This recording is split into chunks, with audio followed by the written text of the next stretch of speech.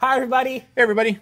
Welcome to the White Hatter YouTube News Show. I'm Brandon. I'm Darren. I'm all dressed up. Because you just I finished... just finished a live webinar with a high school on our leveraging program. So we quickly made the change on the set. We're good to go. Woo! White Hatter team. We are busy this month. I'm actually quite surprised at how many schools have now connected with us wanting to do virtual. Like I just did a high school now, 2 of them.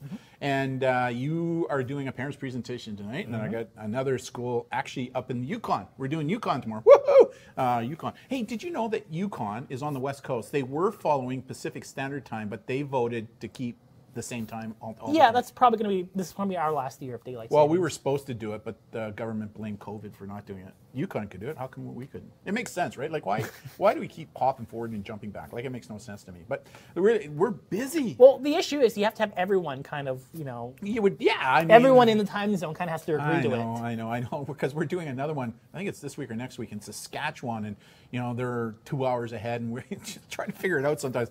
Because Mom has left scheduling, as you know, has left it up to me to do, and so I'm kind of still learning that process and stuff. But we're busy.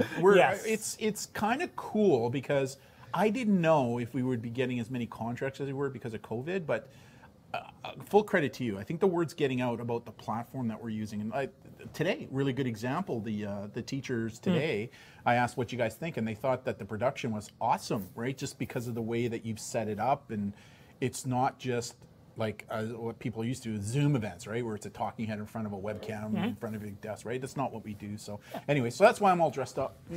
I got our suit on. It's our branding, right? It's our branding. Let's talk about some news stories that popped up this week. In the news. First news story of relevance, I think many gamers at least are talking about, is the EA's $5 million fine in the Netherlands because they deemed loot boxes from EA was You talked gambling. about this the last show, right? No, I didn't. No, I think you mentioned it in one of your live presentations. Oh yeah, we talk about loot boxes, right? Where there's some really good research now coming out showing that loot boxes is kind of very similar to online gambling. Yeah, I know that you have some thoughts about this. So you used the comparison of Pokemon cards, was it? The whole argument with loot boxes is basically it's essentially a form of gambling is the arguments people are making, that you're giving money to randomly get a surprise. Or actually gamble. Grand Theft Auto is a good example, right? Yeah, well, they have casino built into there. Where real money being converted into a physical or digital item that you don't have any information or any percentages on in terms of what you're likely to get back. So many gamers hate these mechanics, and many people are fighting against EA as one of the big contributors of. So it's kind of like pull tabs. Thinking Boomer, right? Boomer. Yes. Like a pull tab things. You put in $5, you get then you pull, and you don't know what you're going to get. Sometimes you win something, sometimes you don't. Yeah. Well, see, that's my reservation. The whole it's gambling loot boxes thing, because if loot boxes in video games are gambling, then I don't think they're saying video games are gambling, but loot boxes being used in video games. Yeah, loot boxes in video games. Right. If that is being considered gambling, then by that logic of mechanics, so should Pokemon cards, Magic cards, Kinder Egg surprises. By that logic, Kinder Egg surprise. You can't get Kinder Eggs in the United States. I know. That's weird. It was a lawsuit in regards to choking. Yeah. When we go down and teach in the United States, people often say, "Do you guys still have Kinder Eggs?" Yeah, we have them up here in Canada, right? That's kind of thing, right? Yeah. So by that, by the mechanical logic of how those products work, same thing as kind of loot boxes. So that's my reservation in the whole argument. Like, I think loot boxes absolutely suck in games, especially games you pay premium dollar for. Free games, I'm a little more lenient on. Premium games you pay money for up front. Do you think it's more problematic for younger people who don't actually understand the dynamics behind loot boxes that are more prone? Oh, most certainly. Oh, most certainly. I think the mechanic itself in games that are premium is absurd. I mean, you and I both know that we follow the evidence, right? Peer-reviewed research. And it's very interesting to see how some really good, reputable researchers that we follow are saying that, yeah, you know what, this is right on the razor's edge of gambling. Yeah, right? But then companies like EA and the courts have said, well, we don't accept those facts in the standard of rhetoric in 2020. Now, didn't you say there's a class action lawsuit going on in Canada now? Yeah, there's one in Canada happening as well. That's apparently making its way through the courts, so we'll see how that turns out. But again, I have reservations on the whole definition of gambling. the mechanic-wise in games are premium. It's absurd, but there you have it. If I were EA, I'm not a lawyer, but if I were EA's lawyers, I would go, fine, okay, we're loot boxes, cool. Mutually assured destruction. If I'm being taken down, I'm taking down Kinder Eggs. Kinder Egg surprises. Kinder I'm coming Eggs. for you. I'm coming for you, Kinder Egg surprises. I mean, if I were EA lawyers, that's kind of like the mentality I would kind of take. Cal, what do you think? I just mentioned his Yes. name again. He sent me a message saying, "Are you gonna? Yeah. Hey, Cal, what do you think about Kinder Eggs?" Yeah. Loot boxes? There you go. Mechanically, yes. Interesting. So, Interesting. It'll be interesting to follow this one and the Canadian one. It'd be really interesting to follow it. When is it scheduled to go before the courts yet? Do you know? I don't believe so. They're probably in full discovery at this point. Then, I believe so. Yeah, okay. What else? Okay. What else? Amazon. Probably the biggest retailer in the world I right sent now. this one to you, right? You did. Yeah. Which Gotta go Amazon, trying to be the most secure company out there, and yada yada yada. Yeah. Amazon fires employee for leaking customer data. Interesting story. Yeah, We've said this forever, right? Like you can have $1 billion security system in place, but the weakest link is always the human link. And here's an example, right? Like I'm sure Amazon has spent millions, if not billions of dollars on security and safety and all that kind of stuff, and all it took was one person sharing emails of clients with a third party. And you know what? Like when I was in law enforcement, we knew that organized crime would look for people who had access to information, like in the motor vehicle branch, right? Where they would pay employees money under the table to get information, right? So, and that's all it takes is one employee that doesn't have a strong moral compass to do something like that. So I want to know what the third party is. Yeah. Probably the government. Yeah, probably. Yeah, probably. It was probably a spy. Yeah. Where's my tinfoil hat? Yeah, I know.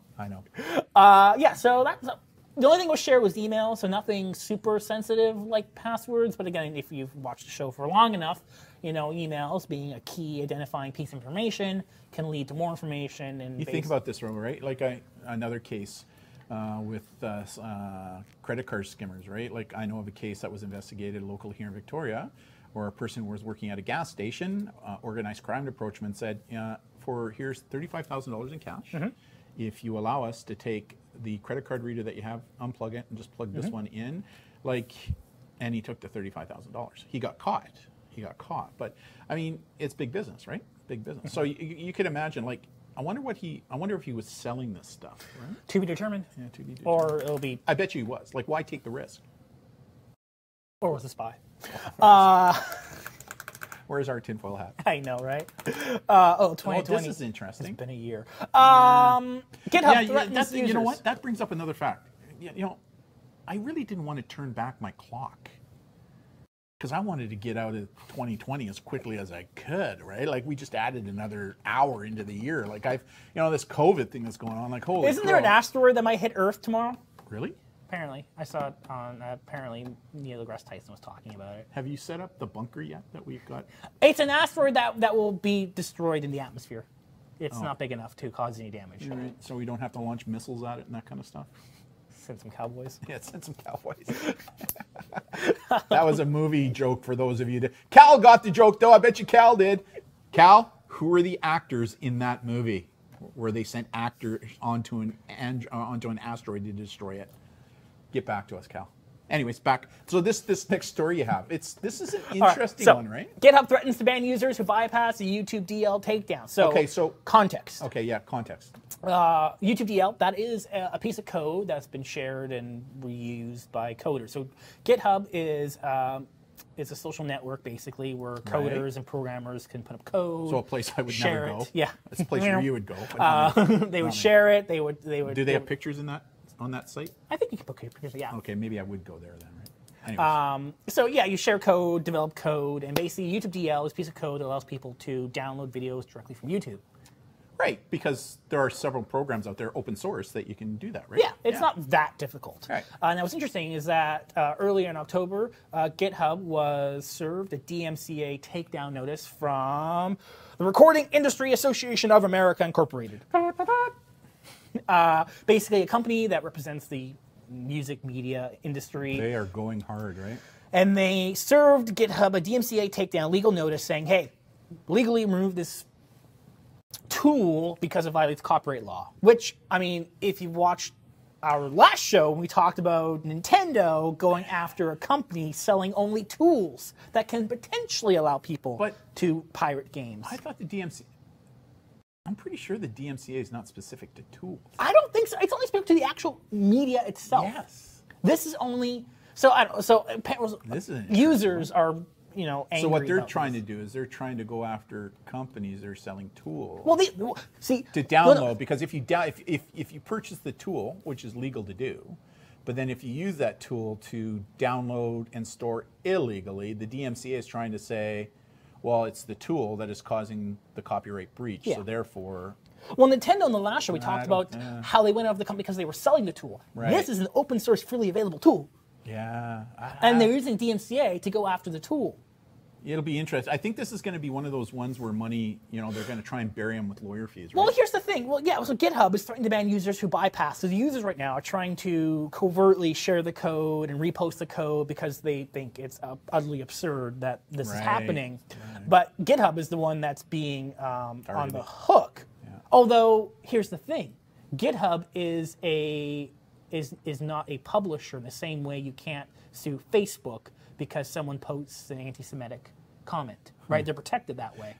This is going to be an interesting one. So, going after a tool under the DMCA? I think GitHub just doesn't want to get involved in the courts, and they're like, hey, we're just going to ban all users. Because, the recorder, or whatever their name are in the recording industry, they got big money behind them, right? So, and in the United States, it's like a certain president who likes to try and bury their competition with the use of lawyer and fees, right? If I have more money than you are, then it's in your best interest to settle, because if not, I'm going to bankrupt you, right? So you got to wonder if that's kind of the angle they may be taking here, because I don't know if they're going to be successful on this one. Like, it's a tool.